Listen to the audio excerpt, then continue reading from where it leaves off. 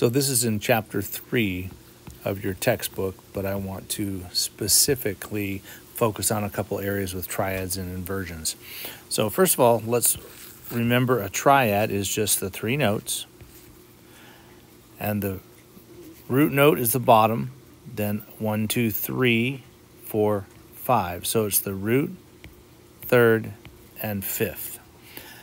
That is one way to write a chord in what we call root position. We can then take those and change the order of the notes. It has a slightly different sound. You should test it on the piano, but it's the exact same notes, just in a different order. So the first inversion, and it's called first inversion, is to take the third and leave it on the bottom. Then we can do the fifth, and we can do the root on top. That's first inversion. Then second inversion is going to be the fifth on the bottom, root, and third. This gives us root position, first inversion, second inversion. It's a little different when you go to 7th chords because there are now 4 notes to work with. So I'm going to skip down a little bit.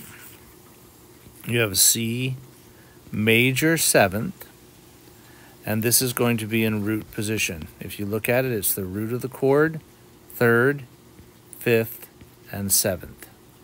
The order is going to change.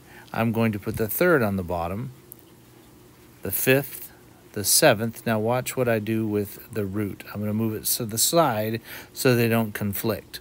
So it's 3rd, 5th, 7th, and root. This is now first inversion of a 7th chord. Second inversion is going to be 5th, 7th, root, and 3rd. Second inversion.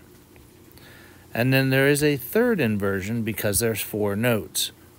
4 possibilities: root, first inversion, second inversion, and third inversion. So now the 7th is going to be on top.